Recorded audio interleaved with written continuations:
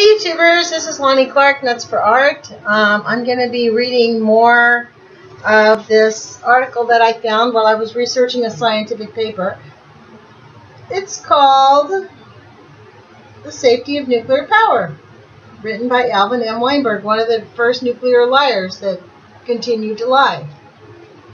Look when it was released, 10/25/06. Look when it was written. This was basically a presentation in front of a group of scientists that really is run by the military, and it's out in Colorado. And these are people they regularly meet. The Advancement of Science Writing. It's one of those people. This was done in 1973. Anyways, I think I'm on page 4. I've been reading this. I read it the other night, and we're at the place where it says reactor. And what he is doing here, just to remind you, is he's going to be talking about the 4 subsets. And I finished reading mining and refining in the last reading. So now we're going to read about reactor. There are 2 quite different potential hazards from a nuclear reactor. First, there are the routine effluents, including tritium, which is a radioactive form of hydrogen, radioactive fission gases from possible leaking fuel elements, radioactive cobalt from corrosive products, etc. Second, there is the question of a major catastrophic accident to a nuclear reactor that might result in an appreciable fraction of the radioactive inventory being released into the environment. Holy fuck, we don't have a fraction, we have fucking all of it.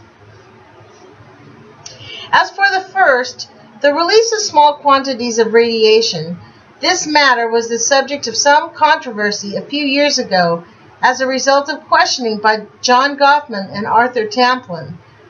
You notice he doesn't say Dr. John Goffman and Dr. Arthur Tamplin at the Lawrence Radiation Laboratory as to the adequacy of the radiation standards then in force. I shall not go into the merits of their argument, because he cannot argue them, but shall simply state that the current standards are now so low, 5% of the amount we receive from natural resources at the reactor's site boundary, as to make the whole issue a non-issue. So as if we get 5% of the natural resource amount, that makes man-made plutonium safe if it's only at the perimeter. This is the kind of this is why this article is important, you guys. This is the kind of corrupt thinking this motherfucker pushed on everybody and has convinced every single nuclear scientist is valid science. By comparison, the added radiation one gets from sleeping adjacent to one's wife, By comparison, the added radiation one gets by sleeping adjacent to one's wife, whose body, as does everyone's, contains radioactive potassium, is around 7% of the standard for a reactor site boundary. This is the false equivalency. 7% sleeping next to your wife, 7% potassium radiation. The radiation from your wife is not going to kill you, you stupid motherfucker. This is the classic case of balancing benefits versus risks. And indeed, nuclear power plants are now designed to meet these very stringent requirements, and in fact are doing so. Here, a technological fix has completely resolved a controversy. Oops! We fixed it! No worries! Fuck, man.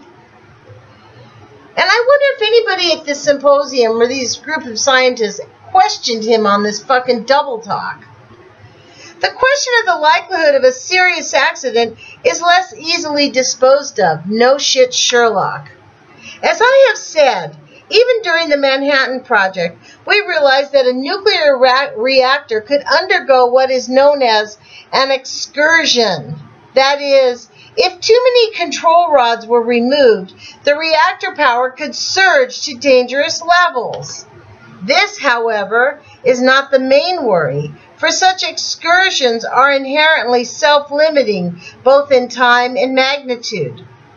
Rather, the worry is that in a very high-powered reactor, immediately after the chain reaction has stopped, the fission products, at least momentarily, continue to generate 7% as much energy as is generated during fission operation.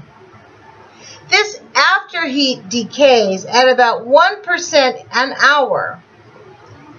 Thus, a 1 million kilowatt pressurized water reactor, which is producing, say, 3 times this amount of heat, will immediately after shutdown continue to produce about 200,000 kilowatts of heat. This decays to 40 kilowatts in about an hour and to 15 kilowatts in 24 hours. Thus, a high-powered chain reactor must continue to be cooled for a considerable time after shutdown if fuel meltdowns are to be avoided. Well, we've already got fuel meltdowns, motherfucker. I hope this guy's burning in hell. I don't really believe in hell, but for people like him, I hope there is one. Here we go. I'm sorry, you guys. I can't help but cuss at these guys. They really piss me off.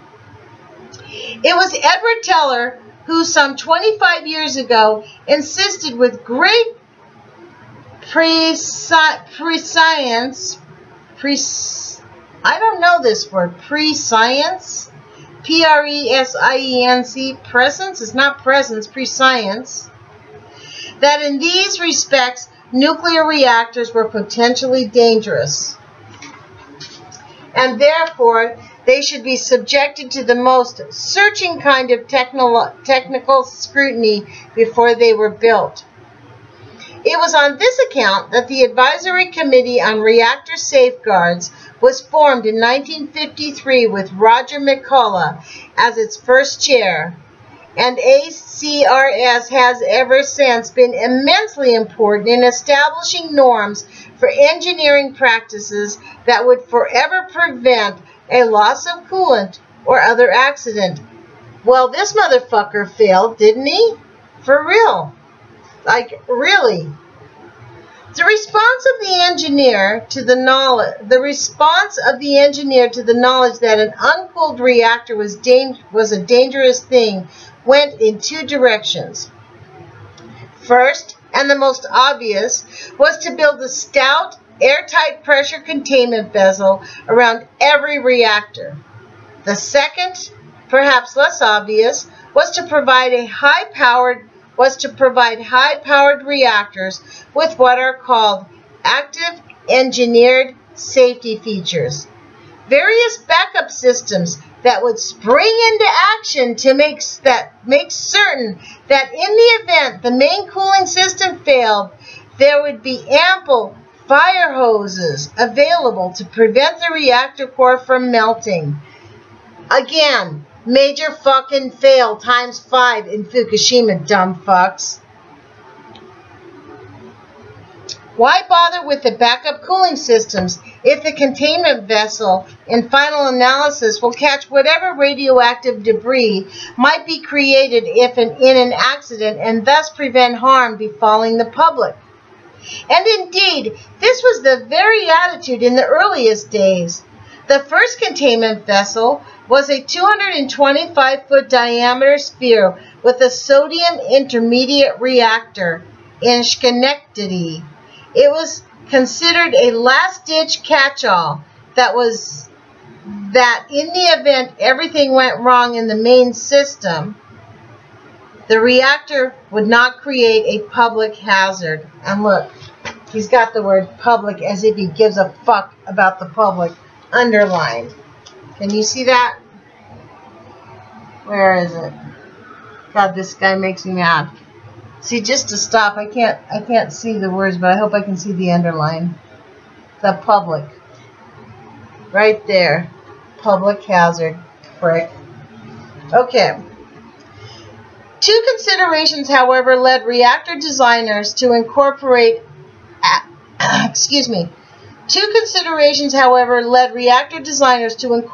active engineered safety features.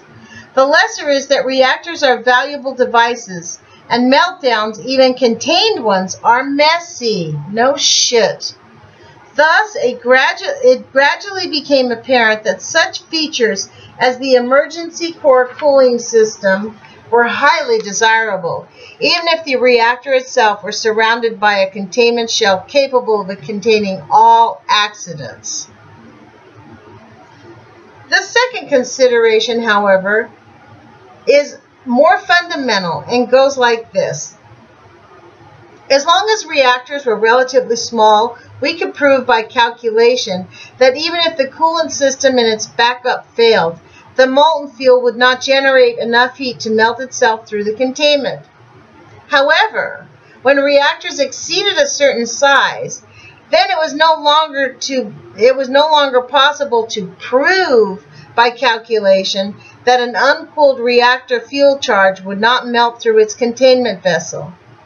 This hypothetical melt-through is referred to as the China syndrome for obvious reasons. Obvious, right. Since we could not prove that a molten fuel puddle wouldn't reach the basement of a power reactor, we also couldn't prove whether it would continue to bore itself deeper into the ground. Wow. Whether or not the China syndrome is a real possibility is moot. The point is, however, that it is not possible to disprove its existence. Thus, for these very large reactors, it is no longer possible to claim that the containment shell, which for smaller reactors could be relied upon to prevent radioactivity from reaching the public, was sufficient by itself. In consequence, the secondary backup cooling system, which originally were designed simply to prevent property loss and awkward cleanup, must now be viewed as the ultimate emergency protection against the China syndrome as an integral part of the reactor safety system. In saying this, I omit another deeply essential safety consideration, and that is the extraordinary care that the nuclear engineer, designer, constructor, and operator take at every stage to ensure that the initiating malfunctions that could require emergency cooling will never occur. I'm going to stop there, and obviously these arrogant motherfuckers were so arrogant, I think they actually believed the bullshit lies they were saying. So, anyways, you guys, I'm going to end here. Please continue to support the Post-Ignorance Project. Listen to my radio show that will start on August 3rd, hopefully, if everything goes right in this next week. It's going to be on ucy.tv. The name of the show is going to be The Age of Fission. And that will be on Monday, Wednesday, Friday, 8 a.m. to 9 a.m. Listen to the Post-Ignorance Project on Tuesdays and Thursdays. Kevin Blanch has his own style, his own show, 8 a.m. to 9 a.m. 5 days a week from 8 a.m., 9 a.m. ucy.tv has given the, really basically the anti-nuclear format to their radio show. And I hope that you will join us, and you can call in on my show. I'm going to have call-ins so we can have some conversation about it. But it's really imperative that we make this a daily conversation with people. These kind of nuclear lies, this nuclear liar is considered a respected scientist in the nuclear industry. This is why we're completely fucked. And this is why we have to just keep pushing back, not get caught up in petty things with each other, or, you know, as far as I'm concerned, the internet gossip with that guy, I don't want to say starts with a D, he's just a lunatic, and I think we should just ignore him. So this is why I've really never addressed it. I think crazy people you just need to ignore, and malicious people you need to ignore. They're like batterers. And I know he's giving Dana and Kevin a hard time, and I think that's bullshit. So anyways, you guys, I will be back in a couple days. I've got homework. I've got work. I started summer school. I'm going to finish this article. Probably take me a little while because I'm going to read 2 or 3 pages. But Ciao, you guys. Put your courage feet on, and let's keep pushing the ball down the field. We're gonna win. We are gonna win because we have the right ideas. We have truth on our side, and they can lie about Fukushima, but Fukushima is not gonna lie about itself. And you know, it's time for us to help people find their courage to face these lies. Call these fucking rats out for the lies that they've been telling people, and even the scientists. So, talk to you later. Ciao.